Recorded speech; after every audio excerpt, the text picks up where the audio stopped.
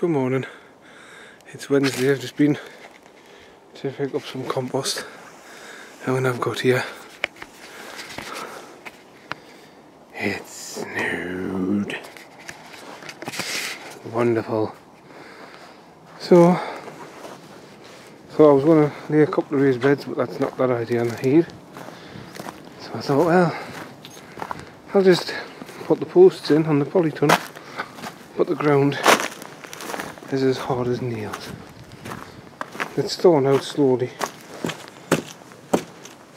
Remember that was sloppy the other day. So I've got a few errands to do. See if I can source some timber.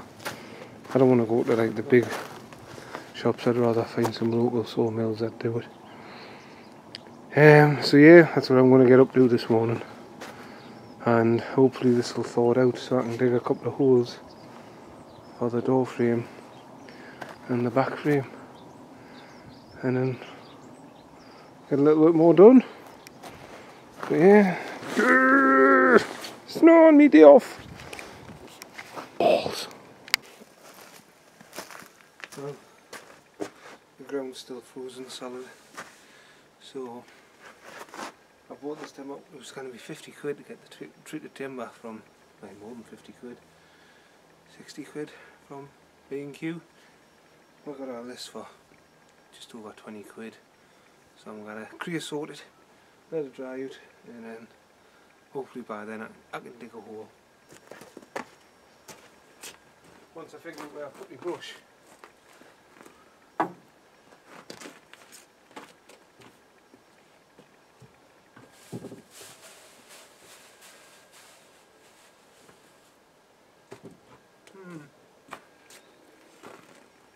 Has anyone seen a brush? Did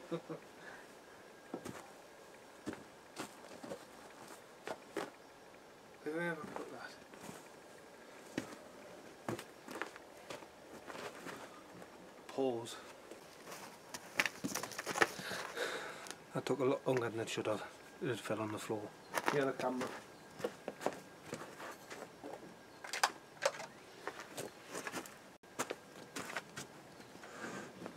So I'm just going to see if this treatment, just treat them really as best as I can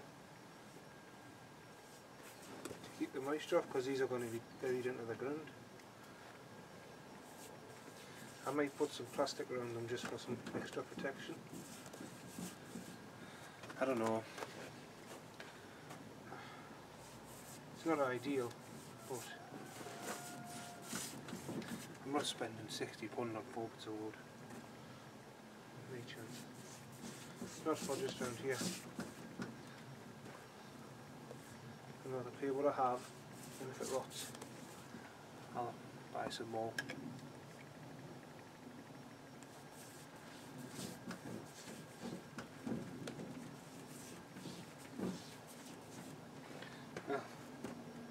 You don't need to watch me paint the entire thing, so I'll be back shortly.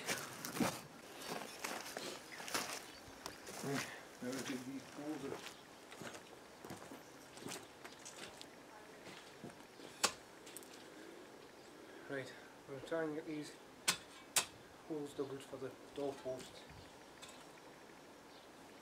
Here's the plumb line, which I've never used before. So it can't be that hard.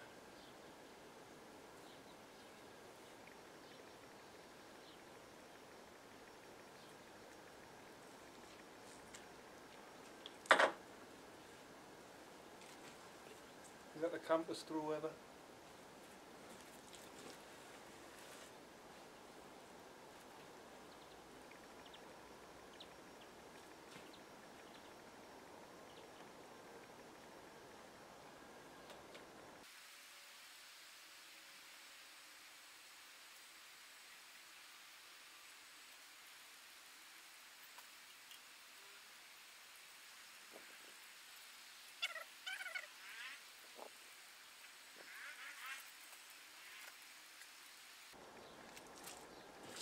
Finally. See? It's as novice as it gets, and this will happen to probably nobody else, just me, but you know.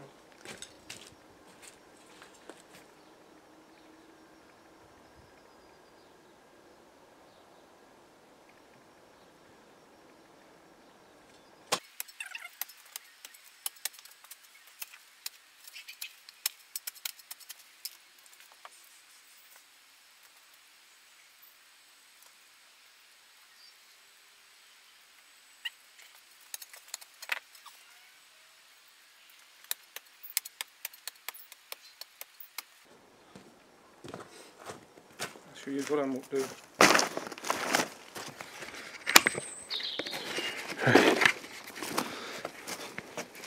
Just in case people are wondering what I'm doing. Measured the centre of the door.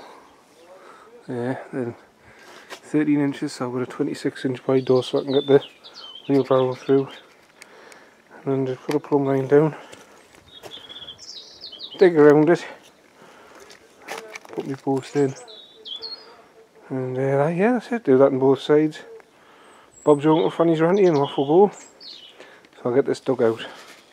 And I'll be back. Hello, well, it's now Saturday. I did come up Wednesday, but I got called away to help my stepdad put his toilet in because he needs it in emergencies. So yeah, that's done. So I'm back up. I want to let me drill in the car, and the girlfriend's taking the car miles and miles away, so I'm going to get that back this afternoon. So the jobs for today is I'll have to get back. Ah, there we are. This is the pipe that's on the polytunnel.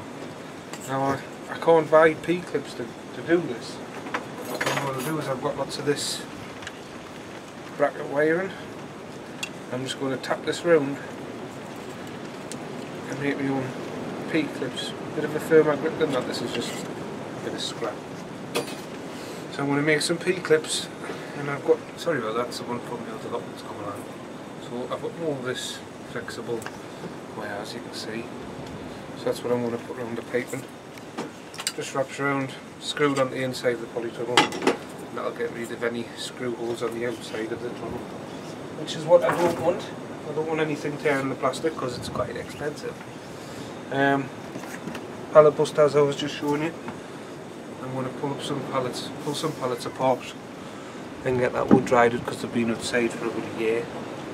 So they need to go in the other shed and dry out. I made these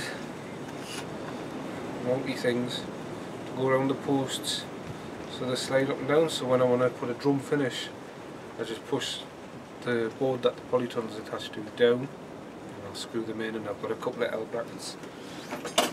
I've got some more heavy duty L brackets up here to give a more secure fit, and that should be the tunnel done.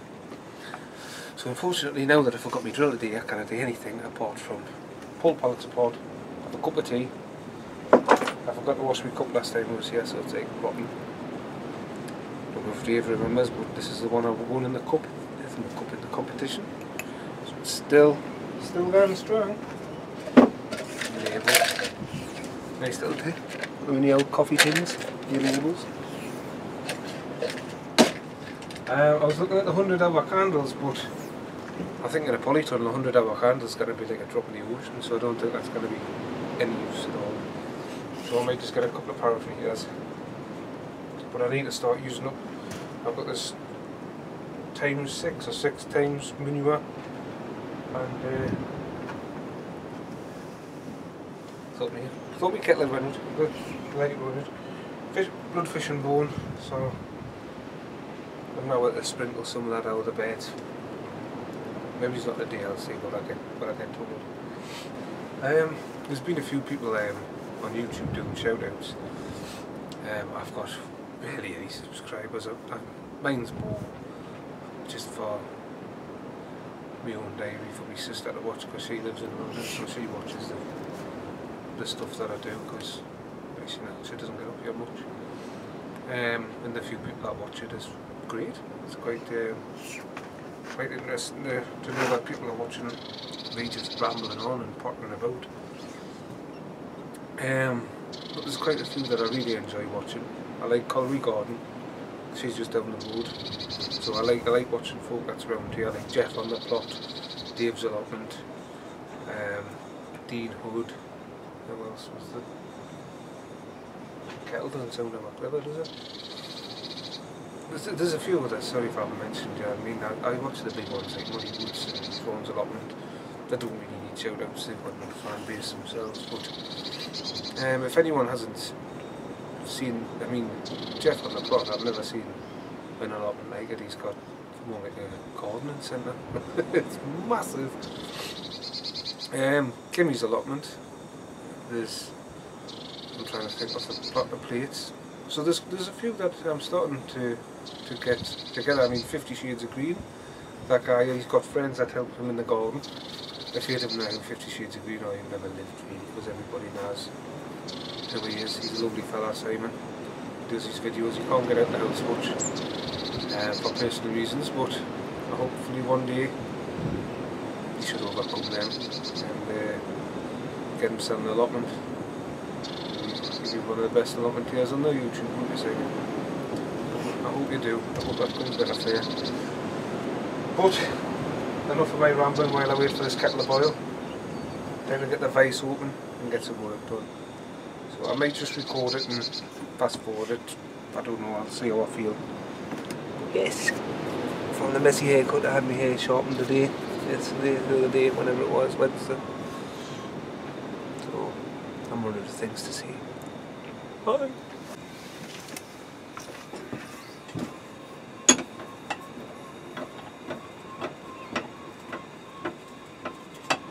I'm not going to be doing too much talking because I just want to get on. So I'll be pottering about and you can watch it if you like. If not, fast forward.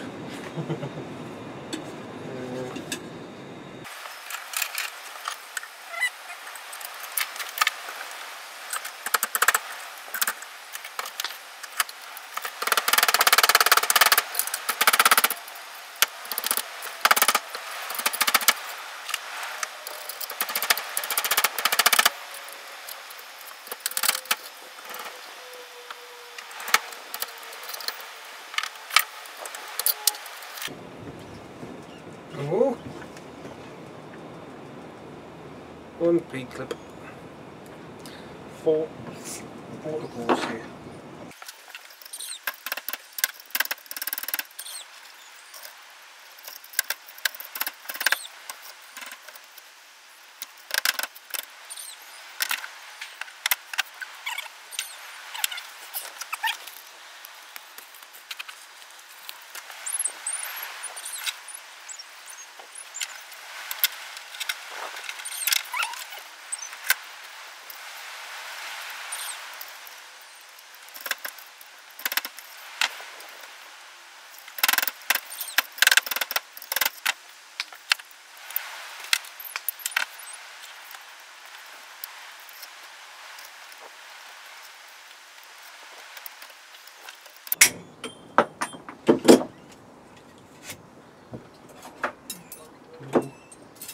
The 4 done. 1, 2, 3.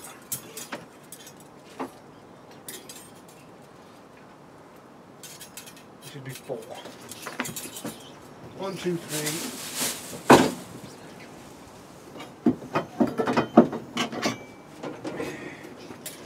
4. So good go with them.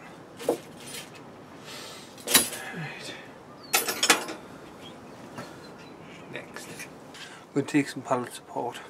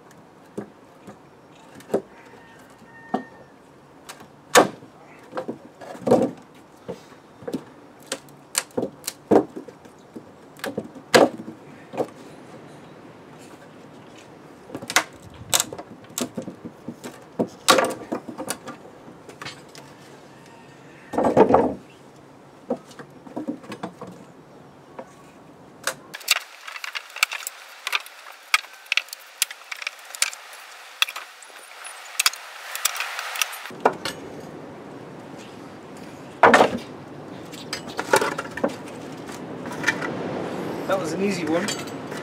The rest are going to be... Well, I've decided I'm going to start on the second raised bed area. So I'm just going to chip away and try and remove some of the paving slabs that's in the way. Just keep this line.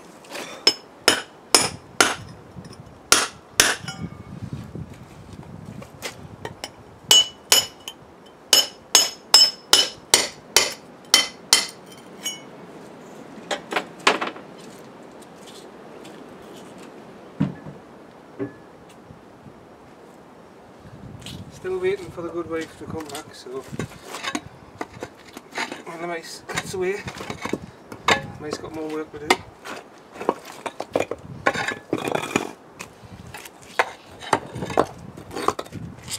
I might even create a channel, because this is on a slope and water gathers down here. See, it's all starting to gather. So I'm tempted to even cut a channel right across so the water drains away. And doesn't just bog down here.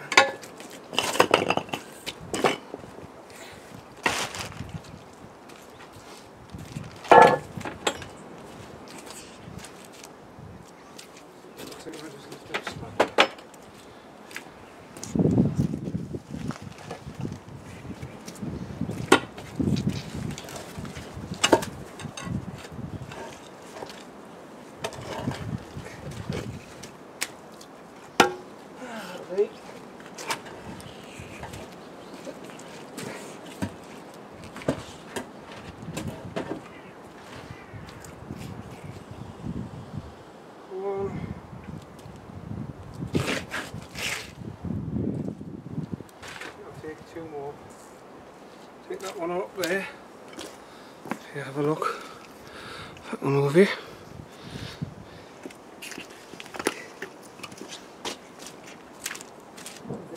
One here.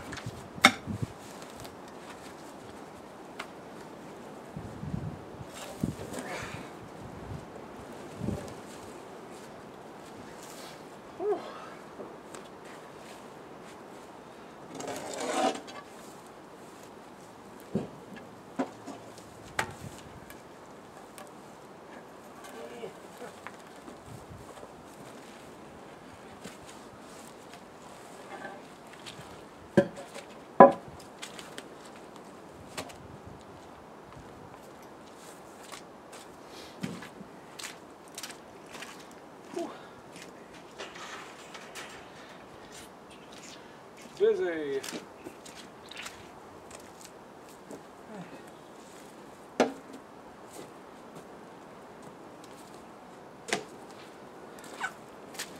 I'll use this area for a bed. Well, as Sean would say, let the land talk to you.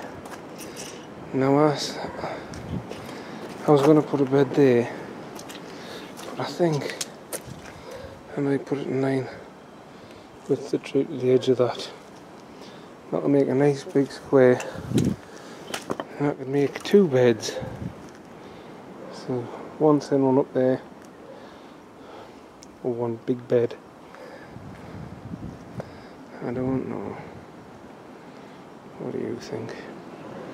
Well, by the time you think, I'll have done it. So I'm going to chip them in half and come back.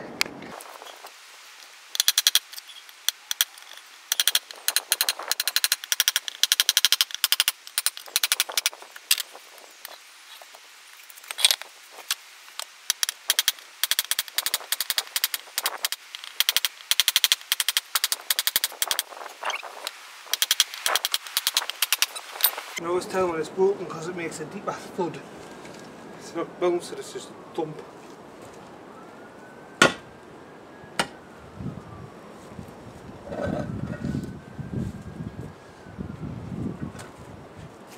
And for anyone that's wondering how I'm doing, what I'm using is a bolster chisel and a heavy hammer. You just knock a line all the way along there, the bit you want to cut, and just come back on it, and by the time you get halfway it'll have popped exactly down your line, as you can see. 9 times out of 10 anyway.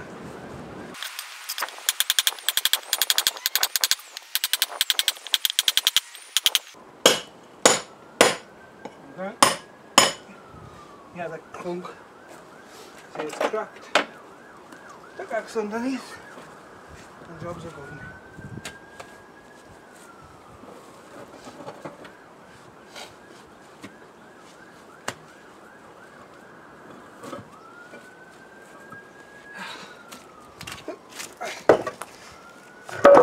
Right.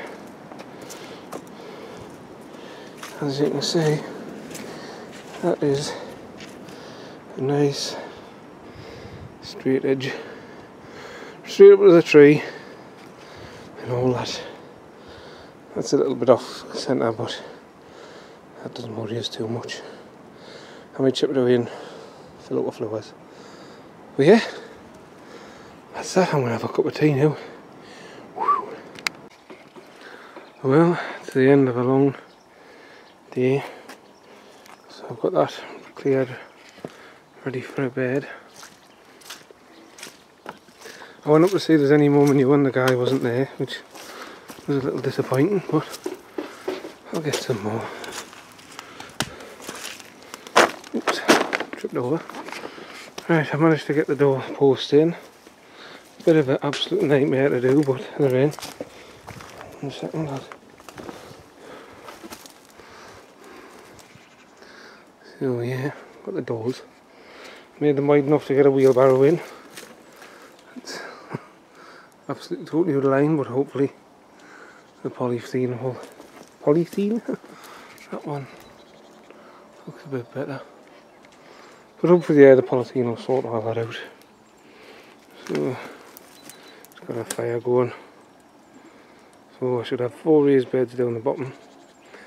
I don't know whether to have 2 sideways or 2 lengthways. I'm still undecided. But yeah, that's it from the plot today. Back tomorrow. Bye bye for now.